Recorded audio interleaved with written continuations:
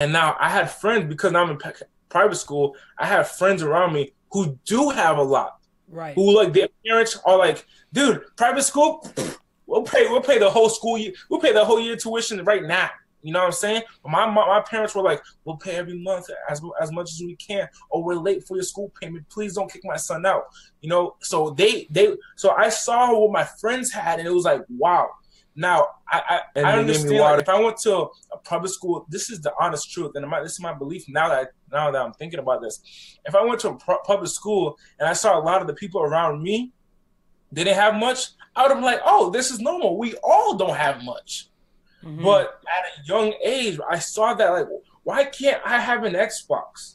Mom, can you buy me an Xbox like my friend does? No, we can't do that. Okay. Can I have Nike Air Forces, Dad? No, we can't do that. Well, what can I have then? All my friends have something, but I don't have. Damn. So I was pissed off. So I was like, I'll go get it myself.